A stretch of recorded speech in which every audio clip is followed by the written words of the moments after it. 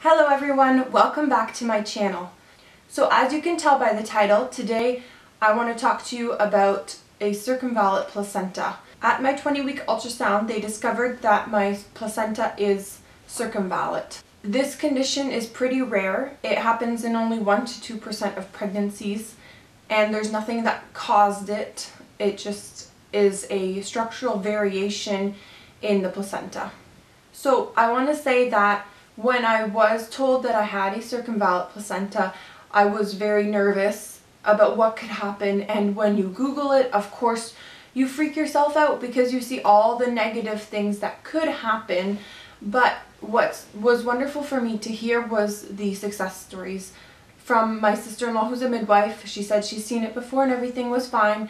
And I've had one person reach out to me on a Facebook group saying how she had a wonderful, healthy baby boy just a little bit early, but that everything went well. So it gives me a lot of hope, and I hope that if you have a circumvallate placenta, that this video might help you and encourage you as well. So I did a lot of research online, and there's not much about it, but I did find a good website that had some interesting information about it, and the website's name is tandurust.com. So that's TANDURUST.com, and this is where I found my information. So a circumvallate placenta happens when the fetal membranes of the placenta fold over, and it does it double backs.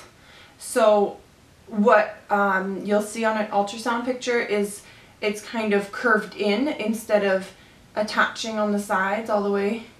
It curves up. And the midwife told me that when the placenta will be delivered, you'll see this thick white ring around it. So in a lot of cases where a woman has a circumvallate placenta, everything will be fine in the end, and she will be healthy and the baby will be healthy. I've heard of a few cases that it's completely fine and nothing wrong happened, but there are many risks associated with it. One of the risks is that the blood supply and nutritional supply will be compromised. So during the 3rd trimester, the baby might stop growing because it won't be getting enough nutrients, because this band is blocking it from getting as much as it can.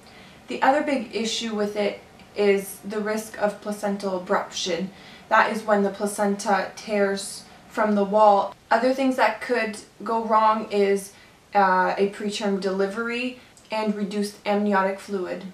The midwife told me that there is nothing that we can do about it right now. There's no real treatment for it. The only thing is that they'll monitor me a lot closer.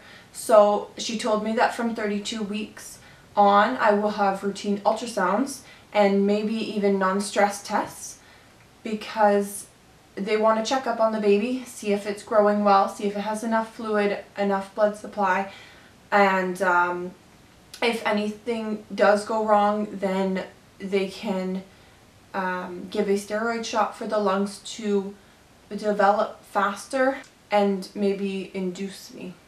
So on this website, it says that most women are advised to take complete bed rest once they have been diagnosed with this. But my midwife never told me anything about it, so I am continuing on, but I'm just being careful of what I am doing, not doing too much and not lifting heavy things. Obviously you're not supposed to when you're pregnant, but I'm being extra careful. So thank you for watching. I am going to try to do as many videos as I can of pregnancy updates, so if you would like to keep seeing videos, please subscribe and feel free to leave a comment. Bye! Here's my bump shot for 22 weeks.